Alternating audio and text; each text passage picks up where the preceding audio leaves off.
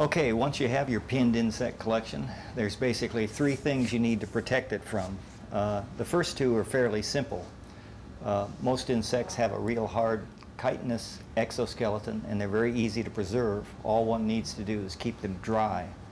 In a normal environment where you have an air-conditioned room, your collection is going to be just perfectly safe. Second is going to be light.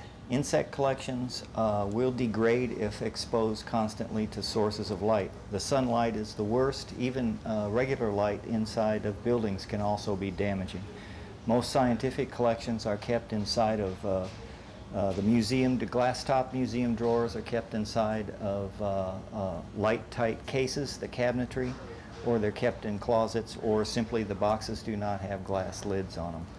Finally, the last thing that insect collections need to be protected from are various museum pests, and this poses a number of problems.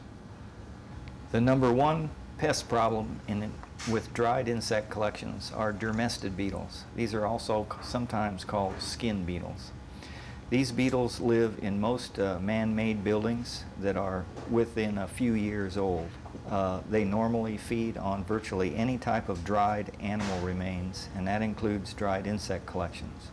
Collections that are not kept in properly tight sealing boxes, such as some of the lids we've discussed for museum drawers and Schmidt boxes, are often attacked if they're not regularly checked. Unchecked infestations of Dermestid beetles can totally destroy a collection, such as this example of a box of tiger beetles.